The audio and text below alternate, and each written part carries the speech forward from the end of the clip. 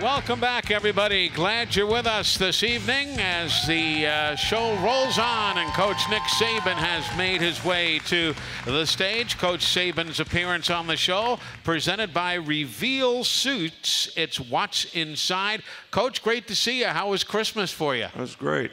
I had a couple days off. You know, we gave the players 3 days off for Christmas like we always do. And right. It's good. We had good family time. I actually got more presents this year than I usually do, so Miss Terry was good to me. Somebody asked me, and it was an interesting question, stuff you don't think about. They said, do you think Coach Saban can actually go out to the store and buy Christmas gifts for people, and I'm being serious, or he said, or does he have to delegate that to say, he said, I can't see the coach wandering through the aisles at a store. What do you do? Well, you know, you have a technique for everything. So when I go to shop, I'll go to a department store. I always have a lady that I tip very generously and give her a list of things to go buy. And I hide in the back. She goes and buys them. She gets them wrapped, and that's it. There you go. Very, very simple. But what everybody's decided to do at my house now is they buy their own gifts. And wrap them and put them under the bed. And then act so surprised. They know what they are, but I don't really know what they got. So it's kind of backwards. I hear you. How's the week of practice been here in Dallas? It's been good. You know, the people at the Cotton Bowl are very accommodating. You know, it's not been like a bowl game for the players at all. I mean, they actually voted when we got here on Sunday to not leave the hotel because of the COVID situation. But, you know, we practiced in AT&T Stadium every day except once, and we practiced at the Dallas Cowboys facility on Sunday when we got here. But it's been good. Everything's been really, really well done. Coach, how important it is that the players make that decision to stay, hey, we're going to lock down, we're just going to focus on football this week, coming from the players and not having to come from the coaches. It's got to make it easier from y'all, but also from the other players also buying in. Yeah, well, I think when it comes from the players, just like I always, and when you played, we did the same thing, is the players always decide what the curfews are. So if the players decide what the curfews are, then it's not my idea as to what time they come in or have to be in. It's theirs. So it's something that they take ownership of and make sure it works, you know, that way. So, and it was the same thing with this. You know, obviously, you don't want to be in a situation in this time of the year to have a bunch of guys, you know, end up getting sick and not be able to perform and affect your ability to be able to accomplish what you work for all year. Hey, Rashad, my old broadcast partner, Kenny Stabler. Now, he was the curfew coach for his team when he played, but this is a whole lot different. I mean, this is serious stuff. Trying to play for a championship, you don't need anybody in the doghouse. Totally. It's definitely a serious opportunity, like you said. I mean, you only get this once in a lifetime as a college player, unless you come to Alabama and you get it more than once if you're a college player. But seriously, I mean, guys are going to get this opportunity, and you have to take advantage of it. And I think Coach Saban said it best, that you're only remembered by how you finish the season. So this team won't be remembered by the Georgia game, but how they finished this 2021 season. And they got a great opportunity in front of them. Sure. Yeah, well, that's well said, because the legacy of this team, or any team, is really how you finish, especially when you get to playoffs. And I think it's important to the players. And, you know, I didn't make the players do it, but I kind of let them know that, you know, you're not going to remember what you did on Tuesday night in Dallas. Right. 3 months from now, 3 weeks from now, or 3 years from now. That's good. But you're going to remember the rest of your life what happens in the game. All right, so you got to kind of decide, you know, what are we here for? What's most important to you? And, you know, it's all about how you finish. And I think it's a little bit, you know, everybody talks about all the things that you should be motivated about. But sometimes it's what you're willing to ignore. Like we have a lot of things out there, you know, everybody's talked about rat poison, good and bad. But those are the kind of things that you really should ignore. You know, how you played in the last game, how you performed all season long, what the media says, who's going to win the game, what conference a team plays in. You know, none of those things really matter. Those are the things that you should choose to ignore. You know, when a surgeon goes in and wants to operate on somebody, he doesn't have all kind of clutter in the room. He has the tools that he needs to be able to perform what he needs to perform. And that's exactly what, you know, we want our players to be able to do. But you got to focus on the right stuff, and you can't have a lot of mental clutter, thinking about all the wrong things and letting that influence and impact, you know, how you prepare, how you get ready to play, and how you can sustain your performance in the game, you know, once it starts. So, you know, I think those things are really, really important. The preparation has been good, but we got to have the right mindset when we get in the game. You know what was nice to see this week, and this gentleman is sitting right here very quietly, but Joe Pendry has been part of this organization and stepped up when necessary this week to help out. And yeah, Joe, I just wanted to acknowledge one of the best coaches around, and you're lucky to have him on the staff. And the players loved it. The players loved seeing him come back, you know, and does a really good job with the players. You know, we had 2 coaches that missed several practices, and Joe kind of filled in for him and did an outstanding job. And, you know, it's good to have friends that are loyal enough to give up their holiday and drive from West Virginia to Tuscaloosa to fly out here and do all this with us. So we certainly appreciate he and Sandy so much. Exactly. Hey, let's go to the phones, and some things never change in this world. Tonight's first call is being brought to you by Alabama 811. Always contact 811 before you dig to know what's below. Call 811 or visit al811.com. And, of course, our first caller, Pee Wee from Grand Bay, Alabama. Hello, Pee Wee. Welcome to the show. Hey, Eli. How Coach, how you doing, sir? You have a good holiday, man? Yes, sir, I did. I'm actually up here in Huntsville with my son and daughter-in-law for this week, and I will be home in time to watch the game on Friday. Well, good. I don't know what would do if you didn't report on the offensive line. Well, that's what I was going to talk about, and then I also have a second question. You know, the offensive line in the SEC championship game played arguably their best game that they have played all season. My question was, how have they played off of that in their preparation for this game? And is any more confidence? Because they looked about as confident as I've seen them all year. And then my second question is if you would you comment on the loss of, not to just to NFL, but to football as a whole, of Coach Madden yesterday? Well, first of all, Coach Madden was probably as well-known a person in our profession based on, you know, his success as a player, as a coach, winning a Super Bowl, getting into playoffs like 8 out of 10 years or whatever, which is a significant accomplishment in the NFL because it's so hard to maintain any kind of consistency because of the parity in the league. And then, you know, what he did to affect so many things when he decided that he didn't want to coach anymore. You know, he created a great game that a lot of people enjoy playing, and he was a great commentator and gave great insight in so many ways to fans and people. And I think because of his insight, he also made some changes and helped make some changes that, you know, actually helped our game. So there's only a few great ones like him, but he's one of the all-time great ones.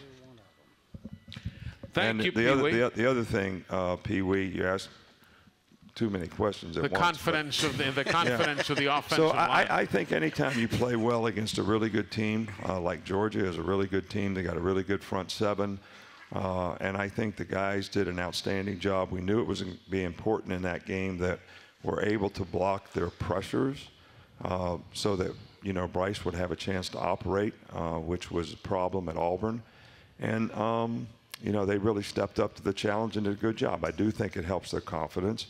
But I also think that it's going to be important the way this team plays in this game, that they do a really good job up front because they're going to do the same types of things, you know, especially in passing situations. They'll drop 8 guys a lot, but they're going to try to pressure the quarterback and affect the quarterback and do it in, you know, a lot of different ways in the 3-3 stack, which is, you know, challenging. But they've done a really good job, and you know, it all come down to execution when the game starts. And by the way, I bring greetings from our mutual friend Vern Lundquist. I spoke with him today. He was the guy who has worked the 3rd most games with John Madden. Pat Summerall had worked 410 games with Madden. Al Michaels had worked about 150. And then Vern, who was next in line. And we were talking today, and he said to please say hello to you and wish you a Happy New Year. Yeah, Vern's a good one. He was with the SEC for a long time, and we miss him. He's one of the you know, there's a lot of these old guys that have been around for a long time that have great professionalism in terms of what they do. And that's one of the things I always really appreciated about Vern. Yeah. Rashad, let's talk a moment about bowl games and how difficult or easy they were to prepare for you as a player. After having, we touched on it in the first half hour, but let's expand a bit. Having had 3 weeks off, if you will, before the ball game comes about. Yeah, in the bowl game, it's a time to where you get back to the basics. At least for us when we were at Alabama and Coach Saban was there, and I'm sure it was the same during this time period. You get an opportunity to where it's a lot of ones versus ones. We get a chance to get back to those fundamental things, tackling, getting back to shedding blocks. A lot of more things early on that you don't get a chance to do week in and week out because you're preparing for Tennessee or you're preparing for Florida. Now it's an opportunity to get back to those fundamental things that got us here. So build on that foundation, and then as the week comes closer to playing Cincinnati at this point, you get back into your regular routine. So for me, it was an opportunity to go out and sharpen up on some things that I may have faded on during the season. Maybe I wasn't a great tackler later in the season as I was early on. So now this is a chance for me to go out and focus on those fundamentals, doing individual drills and doing team periods. So whatever those things were that we were struggling with coming out of that Georgia game, it was an opportunity for us to get back against good competition, which is our ones versus ones, and battle it out. So that's what I enjoyed the most about that bowl season. You got back to that fundamental, little bit of that, training camp mode before you get back into, you know, playing this game and traveling out. And JP, how about preparing for a team that you don't often see? I mean, we see Tennessee every year. We see this team every year. Then all of a sudden in comes a Texas Tech or whomever it might be. Tougher on a QB to prepare for a team you're not familiar with at all? You know, I think it'd probably be easier because now you've got 3 weeks to go back and basically go watch the entire season. You can watch every play that this team has had, where during a normal week you might only go back 4 or 5 weeks. So you can really dive deep in finding out what their DNA is, what they've been like all season long, and then trying to predict, okay, here's some things they might change up, because we know we're going to see new stuff from them, just like they're going to see new things from our offense and defense. So you're trying to anticipate what that defensive coordinator or offensive coordinator is going to do. But I think it's the bowl preparation is all about mindset. I remember when Coach Saban's first year in 2007, you know, everybody talks about that 2008, and we finally turned it around. But I think it started in the bowl practice the year before, where, you know, we were 6-6 and we lost a lot of close games.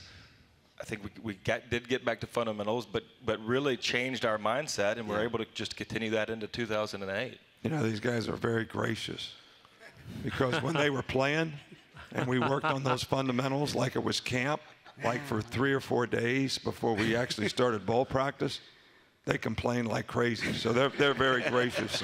It's amazing how that changes.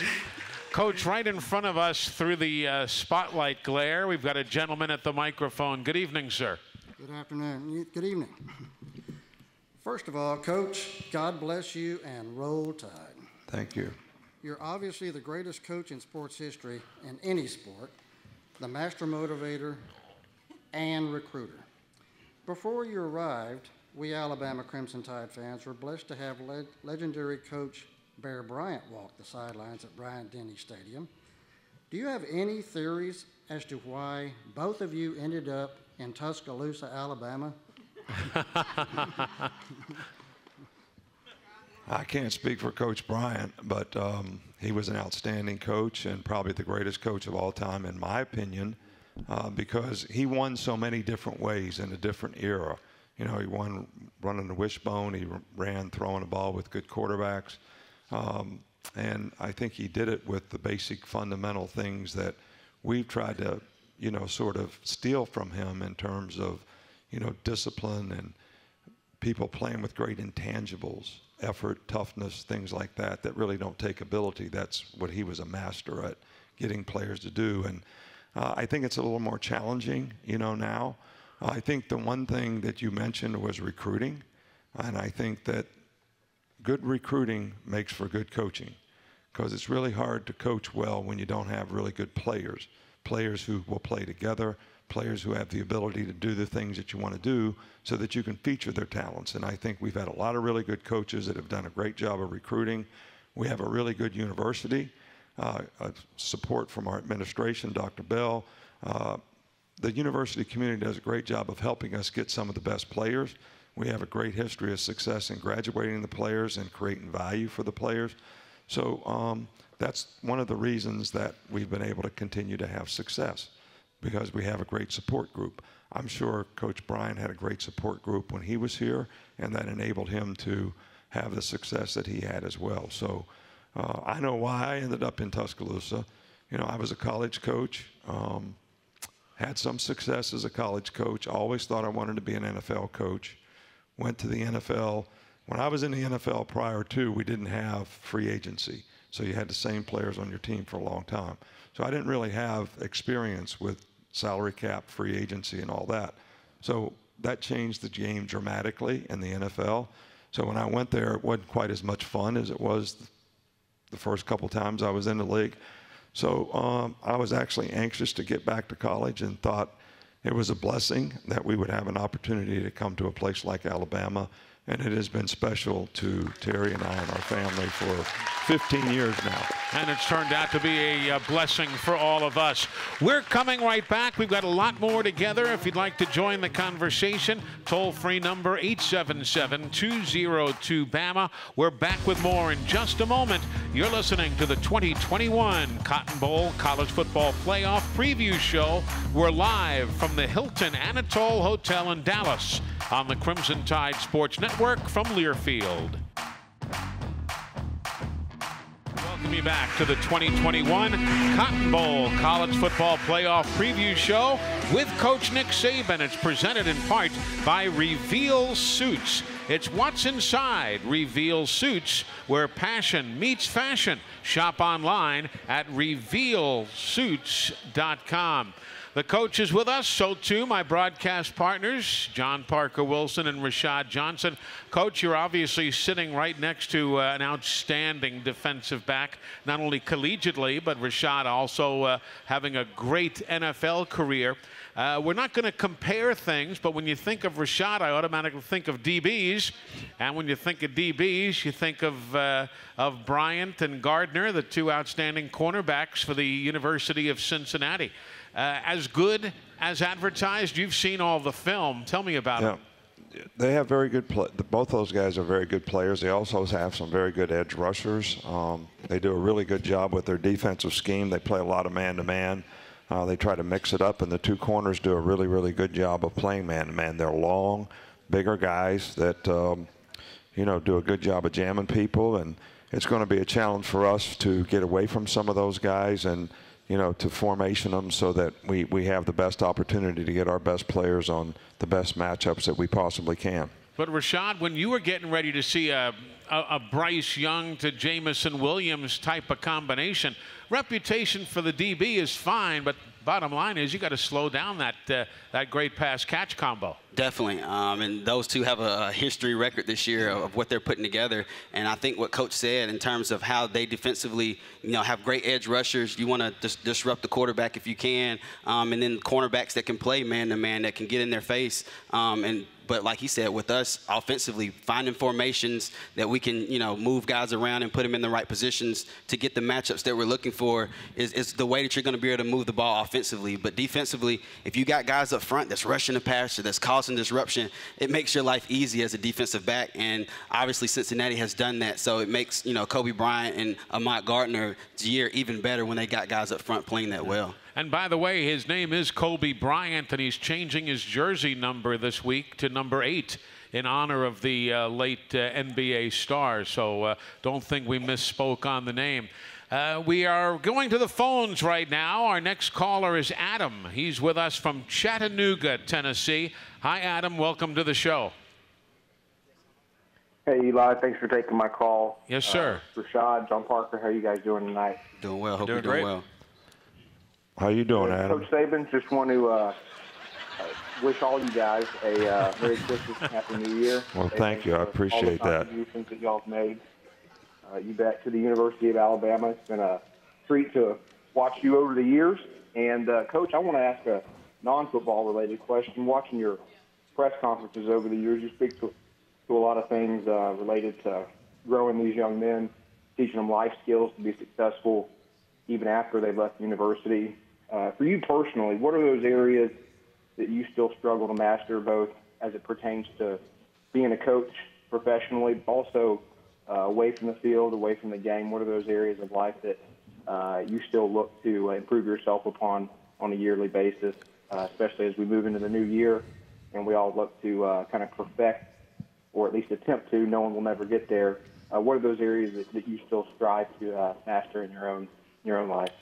Well, I think leadership is something that I think is really, really important when you're involved with, let's say, 125 guys on your team, coaches in your organization, young people who are trying to become coaches, and our interns and graduate assistants. So, and that all starts with, setting a good example, being somebody that somebody can emulate, caring enough about somebody else to serve them for their benefit. It's kind of manipulation when you do it for your benefit, but you want to serve them for their benefit and be a blessing to how they develop. And it's not the same for all players. So the most challenging thing for me, is, to find, what really makes someone respond in a way that's going to be beneficial to them. Because most of the things that we're trying to do is to create value in a young person so that they can be more successful in life, but sometimes they don't realize, what those things are. And I try to make all the players on our team, tell me what their goals are. I meet with each player individually twice a year, and I'd say, what are your goals? What are your aspirations? What do you want to accomplish? What do you want to do? And they don't really know it when they tell me, but then I can always use those things and ask them, how is this behavior helping you accomplish any of those goals that you told me you wanted to accomplish? So everybody's got to learn how to edit their behavior in a way that's going to help them have a chance to accomplish the goals that they have. And that's a choice that everybody, needs to make. And sometimes it's difficult for guys to make those choices, and you got to do things that you're not comfortable doing.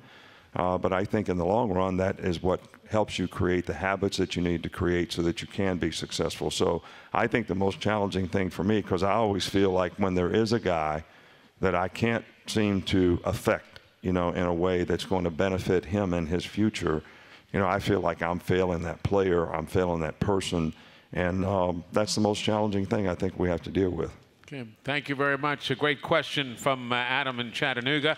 Let's take a questioner right here at the hotel. Coach, straight in front of us. Yes, sir. Good evening. Hey, Coach. Roll Tide. Roll Tide. Rashad, thank you for your time earlier. I got to speak with you. Eli, you took a picture of my wife. Thank you. But my pleasure. Anytime. I got to say, Coach, I love your vocabulary. It's all about execution and domination and physicality. But to be physical at the line of scrimmage, you have to be big. But I was watching the Minnesota game last night, and they commented that they have, I believe, the biggest offensive line in college football, bigger than the Minnesota Vikings, yet they're not here at the Cotton Bowl.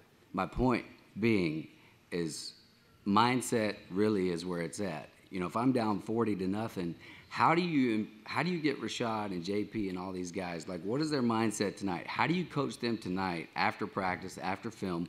What are you telling them or encouraging them to do with their mind before they go to bed or before they get on the field? JP, let's see if the answers match here. Give us a quick one-liner about what the coach did to do the mindset here.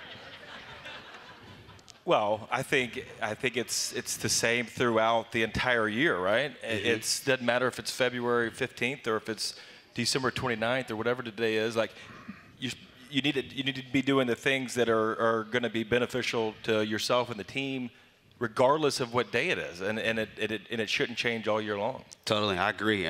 Own your box, do your job.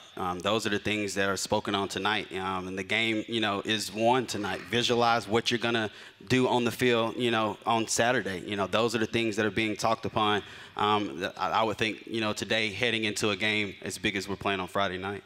Well, I think what we try to emphasize with the players, you've heard me say before, there's no scoreboard.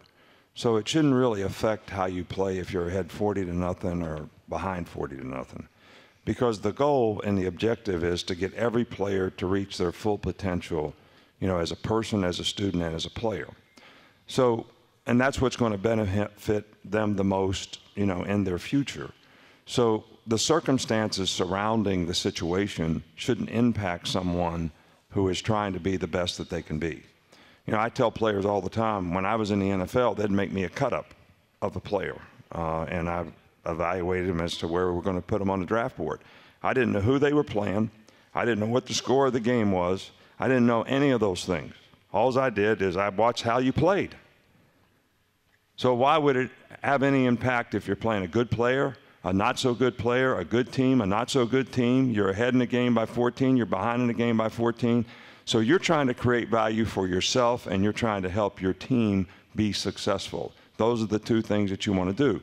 So it's going to benefit you the most to be the best player that you can be every play in the game, one play at a time, like it has a history and a life of its own, and you do it over and over and over and over. And if you're going to dominate someone, you don't do it on the first play, you don't do it on the 5th play, you don't do it on the 20th play. Sometimes it's the 50th play in the game before the guy says, "Uncle, I quit. All right, this guy's got me." All right, so that's how you have to, the mindset that you have to have when you play in a game. You want to be relentless, you know, as a competitor, and you want to play hard all the time, and those things are what's going to create value for you in your future, and doing the right things on the field and off the field, probably more so than ever.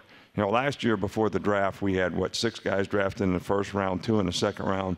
I probably got 30 phone calls 3 days leading up to the draft. I never got asked one question, what kind of player a guy was. Not one. What kind of leader is he? Is he going to be good in our organization? Is he a good teammate? Is he somebody you really want on your team? Those are the questions I got. Nothing about how they played.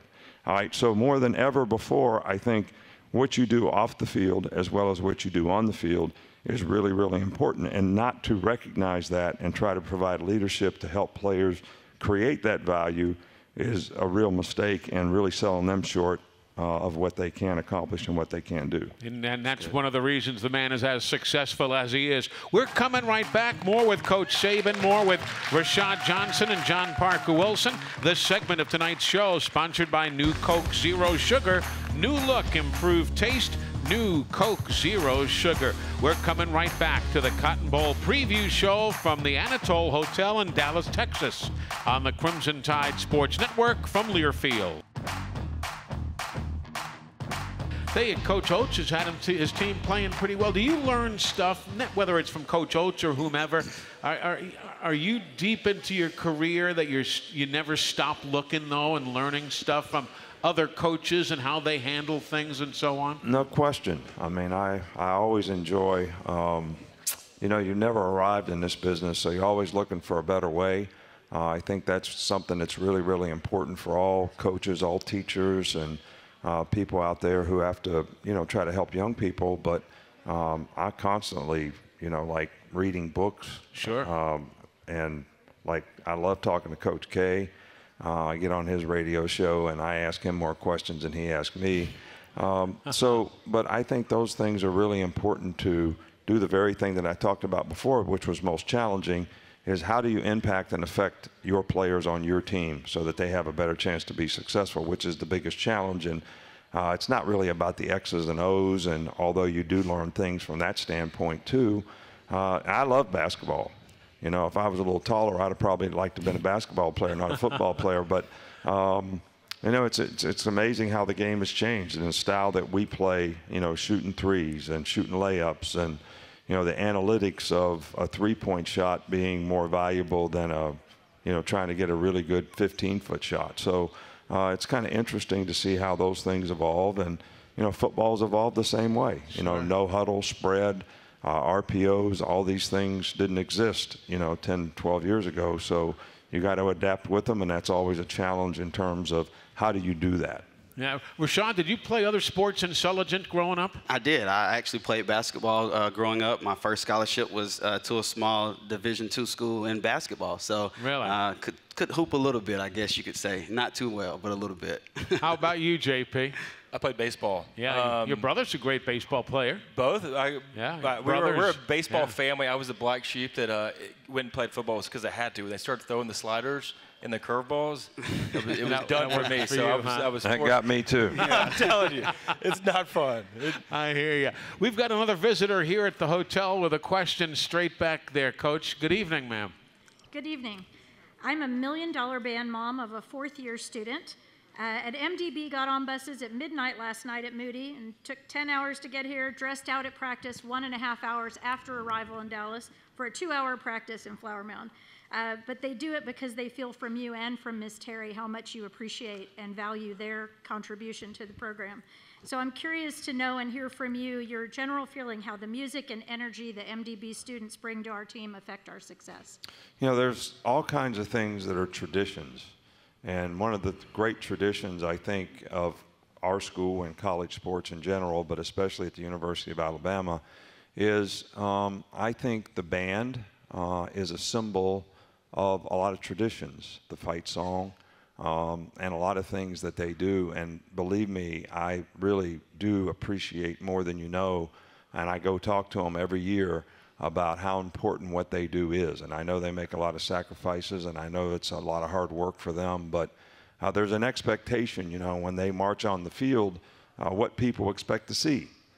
There's a uniform, just like I won't change our uniforms, because when Alabama runs out of the tunnel, everybody has an expectation of what they're going to see. And that's, exactly. That's important. It's a part of tradition. It's a part of things that people cherish and remember. And I think the band is a really, really big part of that. And I think the energy and enthusiasm that they create is something the fans enjoy, and I know the players appreciate very much as well.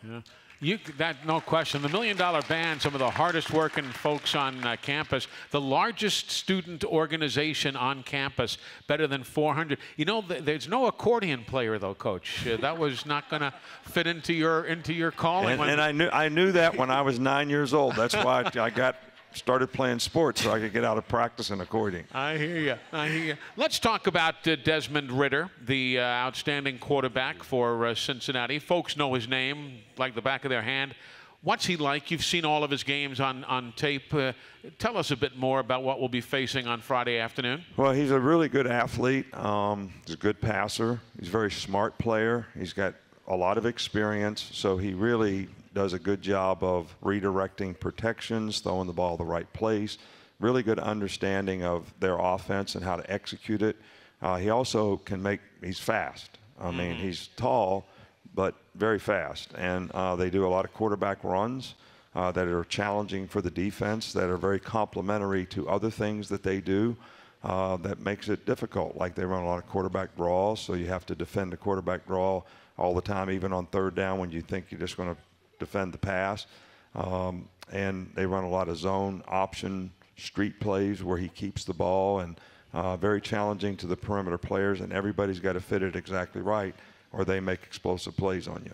But a guy, Rashad, when you sit down and watch tape, I mean, can you get into a guy's mind and figure out what's going to happen by extensive film study? Definitely. Watching film is the greatest preparation that you have. Learning tendencies, understanding formations.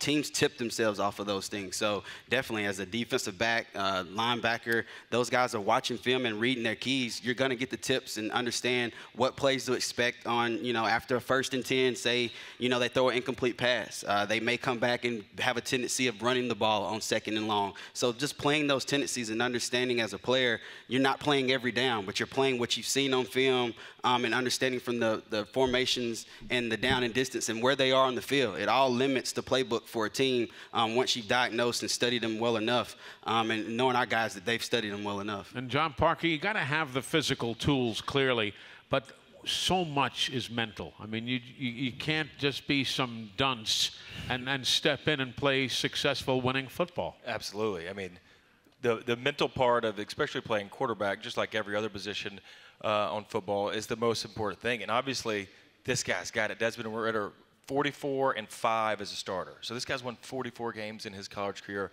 That's a lot of victories. I don't care who you're playing. I don't care if you're playing checkers.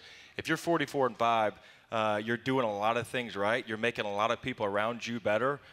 Just like they spread the ball out a lot to a lot of different receivers, multiple tight ends. Even running backs out of the backfield. So he's able, like we've seen Bryce Young this year, of finding the right guy to go with the ball. Desmond Ridder does a good job of understanding what we're trying to do to him on defense and then adjusting, whatever route or combination they're doing to attack our defense. Coach Fickell's done well there, Coach. He really has. Yeah, absolutely. And this quarterback is a very good player. But just to comment on something that Rashad talked about is, for our defensive players, and Rashad was one of the best we've ever had at doing this. We have about 20 what we call signal callers assignments that we give a player on Monday when we do the scouting report, whether it's bird and rabbits, like who gives away run pass in the offensive line, or whatever. What's the best 3rd and 3 to 6 routes. I mean, there's like 20 different things that we have players do, and I think his was always motions. Motions, shifts and motions. Okay, so shifts and motions. That was his deal, and he used to come and see me. I make a reel for him, where this is the motion. This is what they do when they go in motion. This is what they do when they shift to certain things. They run the same plays over and over and over. They call the same formation the same play. With this motion, this is what you can expect. And he used to give the best reports of anybody that we ever had. And it was always the motion adjustments. And I can't find anybody to do that now. There's so many shifts and motions. Every play. It's amazing, though, the stuff that you guys have to go through that we have no idea. I mean, folks think we all know football, we enjoy it, we love it, but man, the work that goes on preparing to be a successful team, it's unconscionable to us normal folks. It's a lot of work. I mean, it's a lot of time spent. There's no doubt about it, and you gotta love doing it. I think that's what definitely Rashad and myself and all these guys that we have right now on this team. Listening to the press conferences and hearing what they're saying to the media, you can say, well, they're just talking to the media and they're trying to play it clean, but our guys, they say a lot, and I think what I've seen, especially throughout this season, is they mean it. You see guys like Will Anderson getting on the mic, and Phil Mathis, and obviously Bryce. They mean what they say, and I think that means a lot. But Coach Saban, I got a question for you. Of all the shifts and motions, how much can you prepare for this game like a normal game? Say we're playing Tennessee Week 10. Is this more like a normal season game, or like we're playing Miami where you don't have a lot of tape? How much do you think are we going to, does a typical team change from SEC championship to now playing in the bowl game? Well, I don't think there's any question about the fact that we're going to see different things in the game than what we prepare for, probably on both sides of the ball and probably even on special teams. But that's not unusual for our team. Just about every week that we play, people do some different things to try to take advantage of whatever they see that you did or didn't do, and how they can take advantage of it. So you always have to be able to adapt. I think that's the number one thing that we talk to our players about when it's in the game. And you see how our players go on the sideline, sit on the bench, the coaches are talking to them the whole time and showing them mostly different things or things that we misfit or didn't block correctly or whatever it is, so that we can get it corrected, so we can play the next play and keep making those adjustments and those adaptations as we go. But you make the comment that players work hard, and there's a lot that goes into it. I think if you want to really be good at anything, and I'm sure there's a lot of people here tonight that are really good at what they do. You work hard. You make a decision, you make a commitment, and of what you want to accomplish and what you want to do, then you say to yourself, I will do the things that I need to do to be able to do that. And so I think that's what football players do too. I think that's what football teams try to do together as a group, and that's what makes this a great team game, because there's more participants that have to be successful and accountable to each other to be able to have success on whether it's offense, defense, or special teams. Well said. We're coming right back. We got lots more to go with the coach, so don't you go away. We're live tonight in Dallas, Texas, here on the Crimson Tide Sports Network from Learfield. College football playoff preview show presented by Reveal Suits, Toyota, and Cook's Pest Control. A big thank you as well to a couple of our longtime sponsors, Golden Flake and Coca-Cola, always involved in everything we do here on the network, and we appreciate them more than you can imagine. And Coach, now it is time for your final word as we lead up to Friday night's game. or Friday afternoon's game. Your final word each week presented by Mercedes-Benz. Mercedes-Benz, the best or nothing. Well, first of all, I'd like to thank everybody who supports, our team. We've had great support all year long. We've had great atmosphere and environment in Bryant-Denny Stadium. I know lots of fans travel lots of places. SEC championship game, we had a lot of great energy and enthusiasm. So I want to thank everyone for that, and I hope you have a very happy holiday. But I think for this game, all right, the most important thing is the main thing has to be the main thing. You got to keep the main thing the main thing. I mean, you got to be able to focus on what you need to do from an energy, effort, discipline to execute, accountability standpoint, and not be affected by external factors and clutter or anything else. And I would say that everyone in the organization, including the fans, all right, should do the same thing. Don't make assumptions. All right, don't think that things are going to be easy, because it will be a very difficult task, all right, in this game, all right, to impose your will on whoever you compete against. I mean, there are underdogs who upset people all the time. All right, so we have to play to our potential. We have to play with our energy, effort, discipline to execute, accountability, enthusiasm, and as well as the fans and everybody who supports the team. And it's no different than a fighter. A fighter prepares for a fight. We've prepared for this fight. And now we have, not even 48 hours until the fight starts. But the fighter also has to prepare for taking a punch.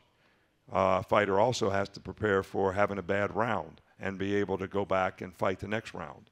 And these kinds of abilities to overcome adversity, as a competitor in a game or in any profession, is really what helps you be successful.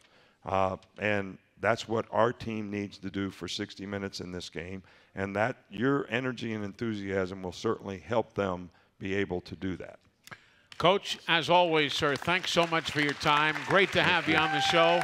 And have a wonderful, wonderful Friday. And, of course, the coach sharing so many of the keys to victory that are driven by local Toyota dealers. Visit your local Toyota dealer or Toyota.com now and take advantage of the amazing deals on our full line of vehicles. No matter your destination, Toyota goes with you. Toyota, let's go places.